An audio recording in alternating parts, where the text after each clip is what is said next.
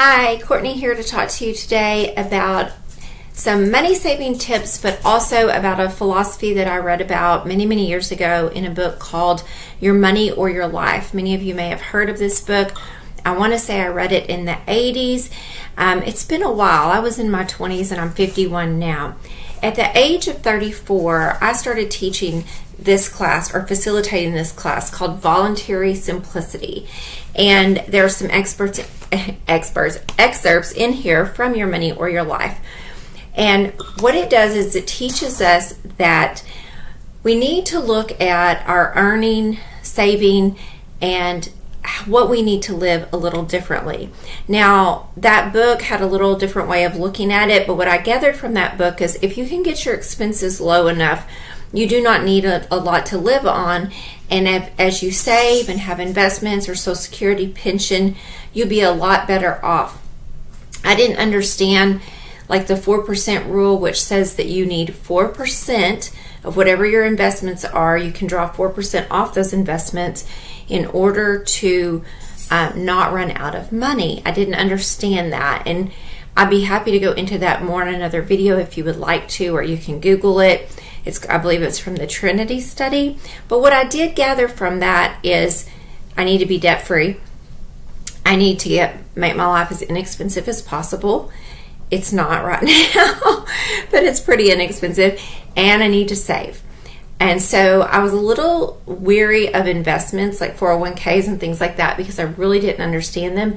Even though at the age of 29, my ex-husband and I had that available to us because we both worked at a college, and I was a contractor and he was a full-time employee, so we did get the match, and that is one thing that we did right, and we never touched it.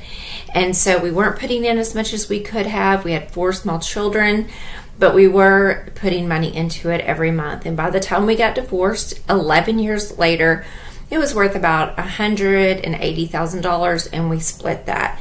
So I don't have a lot more than, I mean, it had about doubled with me making some small contributions in the last 3 years.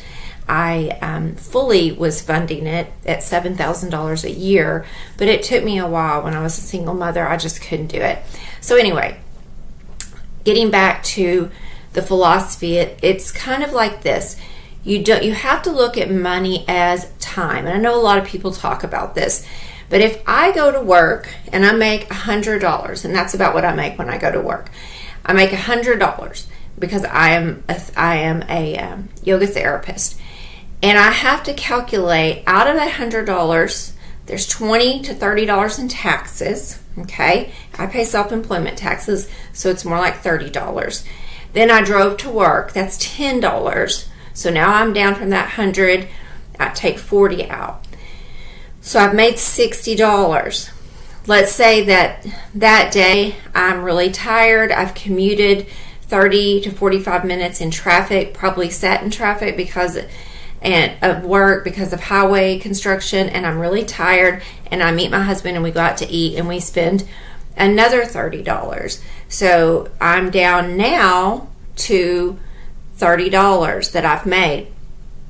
Also, let's say that day I'm in town and we live in the country, so I go ahead and I go to Walmart to get some groceries or to pick up a few things I need, but because I'm there and I'm tempted by marketing, maybe I go ahead and pick up a little bit more.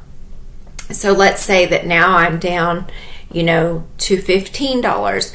You have to look at all the things that come along with working that cause you to spend money: taxes, gas, oil changes, your clothing, the cost of work, the cost of convenience, and it really does take a toll. And some ways that I've been realizing that this summer is my husband and I own a roofing business. So my husband has a flexible job in the court system. He has to be there at certain times, but he's off. Like he might have a week with no court, and then he'll have 3 weeks of 4 days of court. So we own a roofing business, and we kind of schedule that within that. And then he works in the court system. I work as a medical yoga therapist about 16 hours a week, and then we own an Airbnb. So we've been trying to kind of back off of some of that, but this year our roofing business has been really busy. And for instance, we had to pay someone to bush hog our farm. And I want to say we probably spent about $600 to $700 getting help this year on bush hogging and mowing.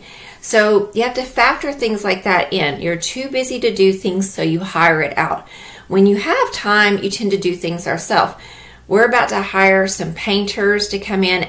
My husband hates to paint, and I'm not good with painting. I've tried. I'm really terrible at it. I also have neuropathy in my hands, so I can't hold a brush very well. But if I were able to paint when I was younger, I did more. That would save us a lot of money. I wanted to share with you a few ways I have saved some money this week. And one of the things that's been going on with my job is we've been really slow lately. And I've been really trying to maximize my time off. Looking through our expenses, looking at our credit card bill, which we pay. We use a credit card for points, pay it every month. And I'm very conscious not to overspend using the card. So I was looking through it the other day. Always look through your spending. I know it can be hard, but it will inform you, okay, am I eating out too much? Where did all this money go? And I saw a charge for Hulu. I thought I had paused Hulu. We've been paying for Hulu, and we haven't watched Hulu in months. It's $14.99 a month. So I canceled Hulu because right now we have Netflix and Prime. That saved us $15 a month, which is $180 a year. I did all this in one day. We got Starlink not in one day, and there was an upfront cost. It will pay us back in 1 year, but that's going to save us $40 a month over the old internet. That saves us $480 a year. It'll take a year to, break even on the upfront cost. On our little guest house Airbnb, while I was on the phone canceling the internet for here, I asked them if they had any special offers, and they gave me $20 a month for 6 months off of the cabin internet. So that saved me $120. And then now that we have Starlink and we have unlimited data, I was able to change our phone service down from the $65 a month plan down to the $40 a month plan, and the $45 a month plan. By the time you took taxes and fees off total, it saved us another $27 a month, which was a total of $324 a year. All of these things, because I have had time to work on them, I have had time to think about them, I have had time to investigate them, saved us $1,104 this year. That is almost like what, $90 a month, almost, or a little more than $90 a month. That is significant. And that's just a few things. When you combine things like this every day, it makes a big difference. For instance, nowadays it's hard to find a car wash where you just go through and wash your car with the spray hose. That's about $1 to $1.50. Here, what I normally do is I drive through one of those fancy car washes where it has the vacuum cleaner, and it's anywhere from $8 to $20 a car wash, which I try to do every other week. I like to wash my car every week if it's been really dirty, but I try to at least do that every other week. So we can often still get the same value for less money, but we may have to put a little bit more work into it up front. If I were to wash my car at home, I already have all the supplies. There was that upfront cost and the minuscule amount of water that I would use to wash my car, and it would do much better. That's practically free. The second one is going to the spray car wash. That's $1.50. The third one is to drive through. The cheapest is $8. And you see how there's a best choice, a better choice, or a choice that maybe is more expensive, a better choice, and then a best choice when it comes to finance. But the one that is usually the cheapest is usually the most time intensive, which you don't have if you're working all the time.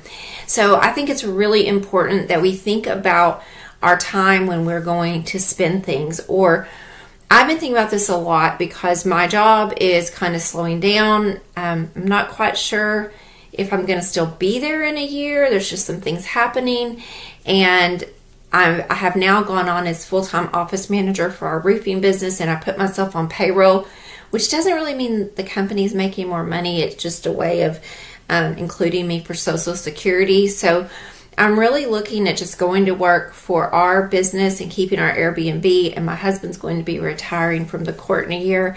So I've been thinking about these things a lot. Like, how much are we actually spending because we work all the time?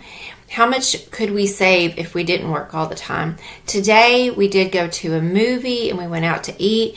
And I will say we went to a matinee. It was $11.19 for the matinee. We do that a lot because it's not crowded, and don't like to be in crowds right now. Then there is a place called Tacos for Life, which is kind of like a Panera Bread for Mexican food. It's about $29 to eat there versus another restaurant in town, which the same kind of Mexican bowl with all the sides. The other day I went and got 2 meals and it was $56. So again, there is a choice that is the cheapest, eating at home and watching a movie at home. There is a choice that's a good choice, more expensive, $41. I actually left a $5 tip on the table, but let's say $45. Or you go to the evening movie and out to the more expensive restaurant, and you're talking anywhere from $70 to $100 if you got snacks and things like that. So just be thinking, what's the least expensive choice? Is there a choice that's in the middle that I'm still going to enjoy myself, but I'm not going to have to go out and spend double the amount of money? I hope this has been helpful. I think about these things all the time. If you haven't read Your Money or Your Life, I highly recommend it. And if you find a Voluntary Simplicity course in your area, I facilitated these, gosh, up until the pandemic, from the age of 34 to about the age of 49, I facilitated these. And I'll probably do it again. I love this course so much. If you don't have one in your area, you can call the Northwest Earth Institute and volunteer to be a facilitator. I offer them at the library usually, and it's really great. I love it. All they have to do is buy the cost of the book, and in our case, the library actually paid for the books. I think they're about $20.